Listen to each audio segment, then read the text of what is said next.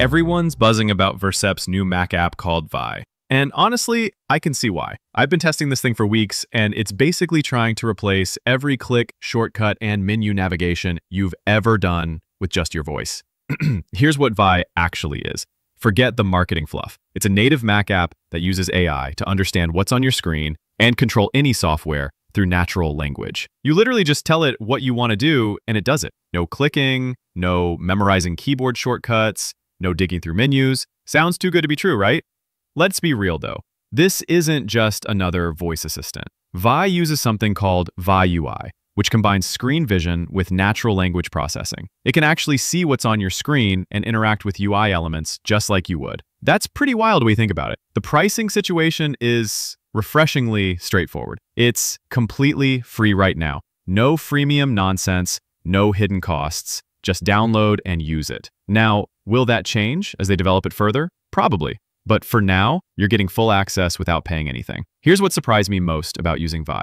The accuracy is genuinely impressive. I told it to create a new document in Pages, format some text, even move files around in Finder, and it just worked. The AI doesn't just understand what you're saying, it understands the context of what you're trying to accomplish. But here's where it gets interesting. Most users are saying the same thing. This feels like using a computer from the future. One person on Product Hunt said it completely changed how they think about productivity software. Another mentioned they barely touch their mouse anymore for routine tasks. Now, let's talk about the elephant in the room. This is still early stage tech. Vercept just raised $16 million with backing from some serious players, including folks from Google and Dropbox. That tells me they're serious about this, but it also means you're essentially beta testing the future of computing. The biggest complaint I'm seeing? It's Mac only.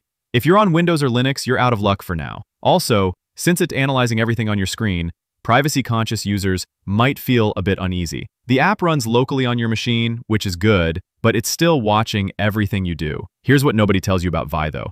It works best with apps you use regularly. If you're jumping between obscure software or using highly customized interfaces, you might run into hiccups. The AI is smart, but it's not magic. I'll be straight with you.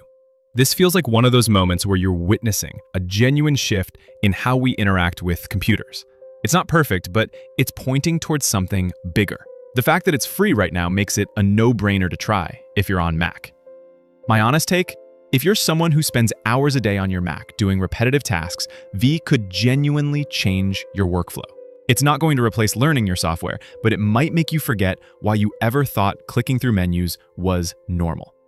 The bottom line is this. Vercept is betting that the future of computing is conversational, not mechanical. After using Vi for a few weeks, I think they might be right.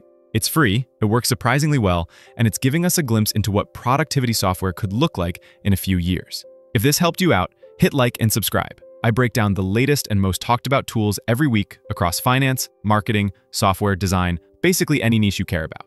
Check out the newest review here or hit the playlist if you're still comparing.